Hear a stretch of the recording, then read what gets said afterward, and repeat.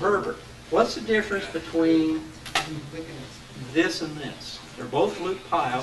Higher pile. Yeah, this is called Berber. Berber has very large loops, and that's not because it's got a lot of thread on it, because it's full of air. It's full of air.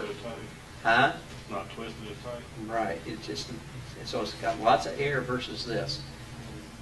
I've got two pieces of Berber up here.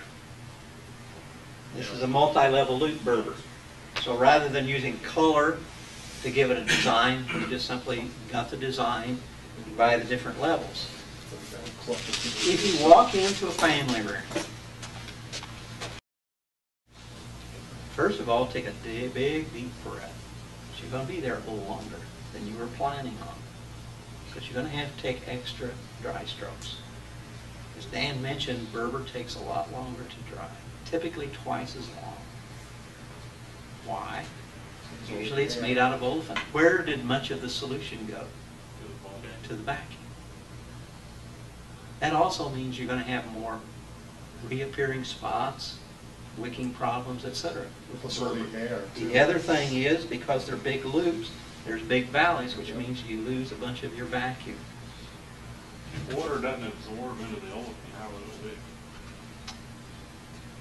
Does not absorb into it, but the water's got to go someplace. It's got to evaporate, and so it'll still climb the olefin fibers. We'll get into that when we get into wicking.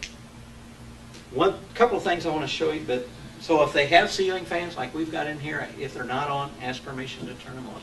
If you've got a blower in your van, bring it in, because you want to speed up the drying. Problems like wicking, reappearing spots, etc. don't happen on dry carpet. They happen on wet carpet. The faster you get this dried, the better off you're going to be. The other thing I want to point about these two pieces of Berber is, this is one solid color. Very most likely, this is 100% olefin. If you see solid color, almost certainly it's 100% olefin. If you see multiple colors, almost certainly it's mostly olefin with some nylon. Why did they do that? This is a 90% olefin, 10% nylon. Why did they do that? Because with the olefin, you're limited on the colors you can use, because it's solution dye. So to add more color, they use some nylon. You just lost one of the big advantages of olefin, which is you can't use bleach on this. So that kind of gives you a clue. The other thing is, when I pass these out to you, feel this one, and then feel this one, and it's startling what a difference just the 10% nylon makes on its hand. The other thing on that multi-level loop, take your hand like this, pretend this is the slot of your tool, and what do you notice when you pass your hand over that multi-level loop?